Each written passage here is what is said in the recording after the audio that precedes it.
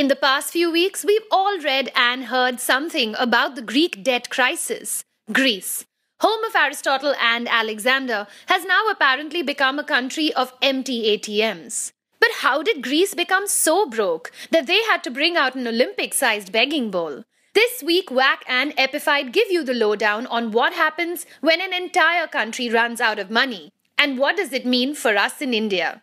The European debt crisis has been brewing as early as 2007, when the American subprime bubble burst. Ireland, Portugal and Spain had to apply for a bailout, but Greece's problem became a lot bigger, when their government confessed to trying to cover up an international debt of 400 billion euros, which Greece didn't have the money to pay for.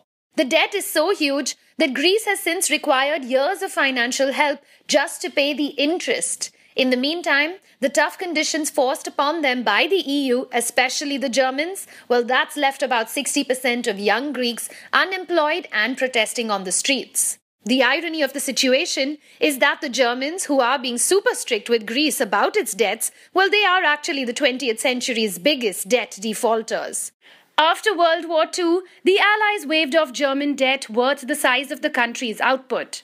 Plus, Germany also got $160 billion from the US under the Marshall Plan, which of course helped make it rich and strong again. Maybe forgiveness isn't so bad. If Greece quits the EU, it would raise quite a stink around Europe and the world. So how much should India worry? Well, it's not just Greece, you see. The rest of the EU, who India does business with, that will all be affected. At the very least, exports will drop and imports will get way costlier. What works for India, however, is that families here naturally save more and borrow less compared to their credit card-riding Westerners. Even during the 2008 crisis, Indian banks remain largely unaffected because they didn't risk their money, which doesn't mean that we're totally safe. Back in not-so-fun 91, India came very close to a humiliating default when we almost ran out of foreign exchange to pay our bills. India was left with just enough cash to cover 3 weeks of supply. We needed an emergency loan of $1.8 billion from the International Monetary Fund or the IMF. To get this loan, India even had to mortgage 67 tons of national gold, which was flown to London. But out of the bad situation came good. India was forced to take some tough decisions on the economy and reduce the government spending.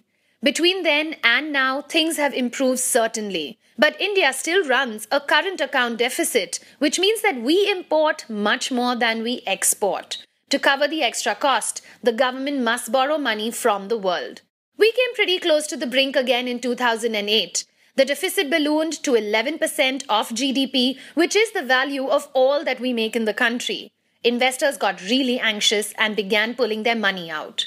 It was because of high oil prices and a devalued rupee, which made the dollar oil prices even more expensive for India. India was forced into borrowing more money to import the same amount of stuff.